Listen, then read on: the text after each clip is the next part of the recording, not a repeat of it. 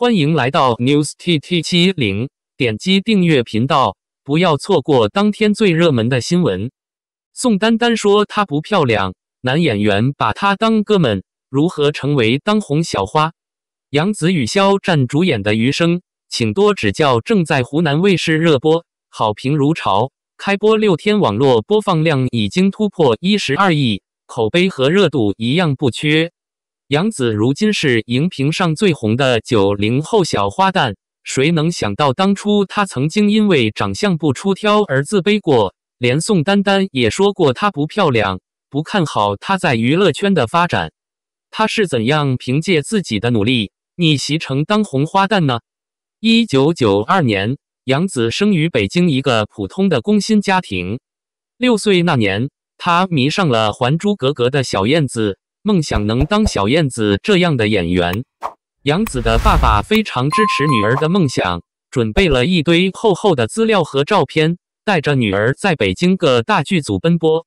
他们一无演艺圈的人脉，二无资本后台，碰见脾气好的导演，让他们等待消息，碰上脾气差的导演，当面就把资料扔一边去了，再没有结果。父女俩到处碰运气，最后还真撞了大运。电影《春天的狂想》需要一个儿童演员，导演想到前几天来投资料的杨紫，给他打了电话。杨紫在爸爸的陪伴下来试戏，导演很满意，夸她是做演员的料。杨紫就这样踏入了演艺圈，之后她又出演了党员马大姐、孝庄秘史大宅门2等电视剧中的小角色。杨紫第一次当主演是2004年的《女生日记》，开始让她演女8号，她向导演软磨硬泡。我看过这部小说，让我试试染东洋行不行？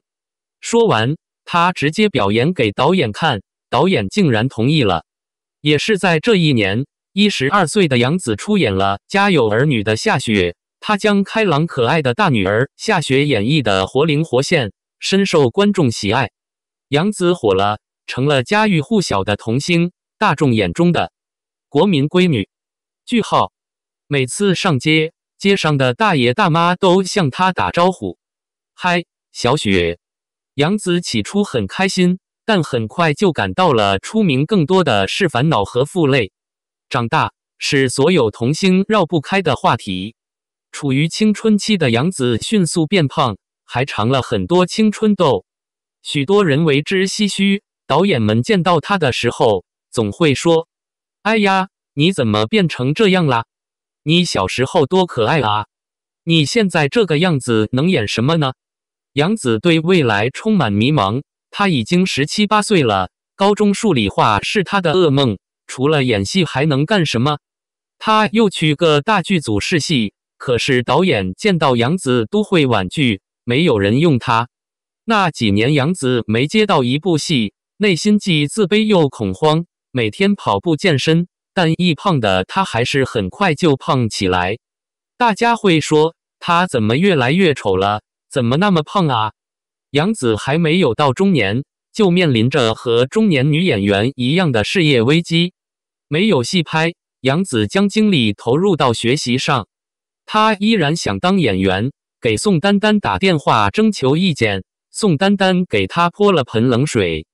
闺女，你说这么多漂亮的小女孩，咱又长得不那么漂亮，所以还是不要拍戏，好好学习吧。宋丹丹将杨紫视为亲生女儿，担心她走演员这条路太辛苦，但她依然在高考志愿栏中填写了唯一志愿——北京电影学院表演系。杨紫顺利通过3试，走出电影学院考场时对父亲说：“我觉得没问题。”果然，杨紫以优异的成绩榜上有名。她又给宋丹丹打了电话，说自己被北京电影学院录取。宋丹丹表示祝贺，真的祝贺你宝贝，妈妈支持你。杨紫得到了宋丹丹的肯定，特别开心。大学的第1节课，老师对同学们说：“你们每一个人都是艺术家，都是独一无二的，要做就做最好的自己。”这句话一直激励着她，不管后来遇到什么打击和嘲讽，都顽强挺了过来。在很长的时间内，小雪都是杨紫的标签。直到杨紫上大学了，观众对她的印象还是童星杨紫。大一大二时，她继续演女儿，演配角，几乎接不到什么好戏。有时候好不容易得到了一个角色，却在开机前1个星期被换角。大3那年，杨紫遇到了战长沙，当时她才19岁，导演侯洪亮对她没有信心。第一个定下来的女主角并不是她，而是另外一个比较有名气的女演员。拍了几天，导演和制片人都不满意，才让杨紫来试戏。导演因为第一个人不合适，才让她试试。杨紫努力证明给导演看，为自己争口气。果不其然，当她演完时，导演和制片人一致叫好，演得好。2014年战长沙播出时获得了很好的口碑，成为豆瓣评分最高的电视剧之一。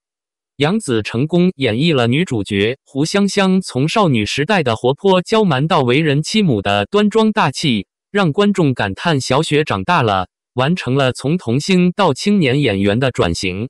杨紫的星途并没有因此一帆风顺，接下来她花了1年时间拍了年代剧《大秧歌》，播出后不温不火，对她的事业并没有什么提升作用。从出道那天开始，关于杨紫颜值和演技的各种质疑就没有停过。有人说她长残了，眼神没以前纯洁了。拍《战长沙大秧歌》时，很多人说她小年纪拍这种剧干嘛，应该拍点青春偶像剧。后来她拍了青春偶像剧，又有人说你这张脸只能做青衣，干嘛拍偶像剧？起初她很难过，后来想开了，这就是我的成长，这就是我的经历。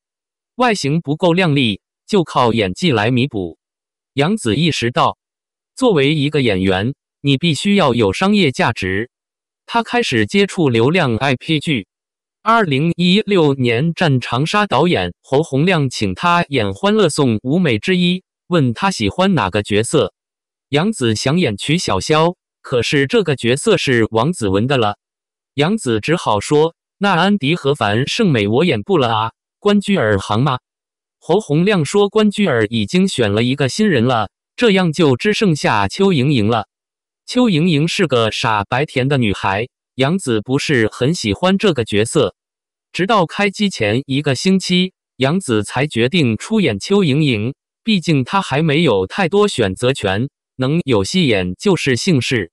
杨紫并不想随便演，她在角色傻白甜的特点外，又设计了剧本中没有的东西，包括唱歌、做鬼脸、吐舌头等夸张小动作，让角色更可爱立体。功夫不负有心人，邱莹莹让杨紫小火了一把，演技受到认可，获得白玉兰最佳女配角奖的提名，彻底撕掉了小雪的标签。一脚踏进流量大门的杨紫又接演仙侠剧《青云志》，结果遭受了演艺生涯有史以来最大的嘲讽，很多人嘲笑她容貌平平还演绝世美女。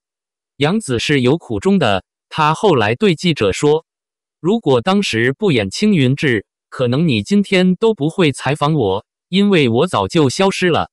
杨紫把嘲讽当作激励的动力，用演技和实力让那些讨厌她的人无话可说。杨紫有了一定的话语权，她推荐老同学李现一起搭档《亲爱的》《热爱的》，又捧红了李现，成为人气流量小生。杨紫不仅自己火，也能让搭戏的男演员一起火。对此，她谦虚地说，那是因为我总是逼他们，我们反复练习，一定要做到精益求精才行。现在杨紫搭档的都是人气最旺的当红小生，如《天机之白蛇传》说的任嘉伦女心理师的景柏然、沉香如屑的程毅，以及现在正在播出的《余生请多指教》的肖战。虽然杨紫合作了那么多男神，她的感情经历却十分简单，除了大学时谈过的男朋友，就是合作《青云志》相识的秦俊杰。两人大大方方谈恋爱，频频撒糖，一点不扭捏。大家以为他们会走进婚姻，结果他们却在2018年8月宣布分手，结束了2年的恋情。有人扒拉出秦俊杰和张雪莹同吃一碗胡辣汤的照片，怀疑是张雪莹的介入，造成了杨紫和秦俊杰的分手。虽然这样的照片压根不算出轨的证据，张雪莹还是被网友骂得狗血喷头。杨紫亲自发微博澄清，说分手是私人感情问题，与张雪莹无关。现在的杨紫把全身心投入到工作上，把合作过的男星全处成了哥们儿。在他们眼里，杨紫是个豪迈仗义的女汉子，需要借钱时都会先想到她。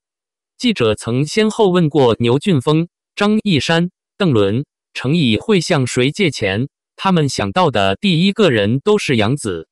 杨紫给每一个为梦想努力的女孩做出榜样，没有天生丽质，没有强大的背景，初入社会满是打击，也没有气馁，坚持自己的梦想一路追寻，外貌不够演技来凑，终于活成了人生赢家。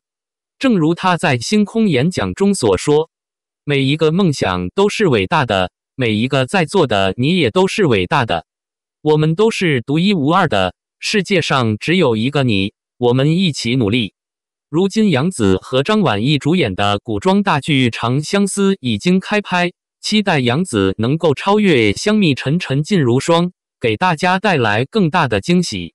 感谢您观看视频，如果您觉得本时事通讯有用，请不要忘记点赞、评论和订阅。祝您生活愉快，充满活力。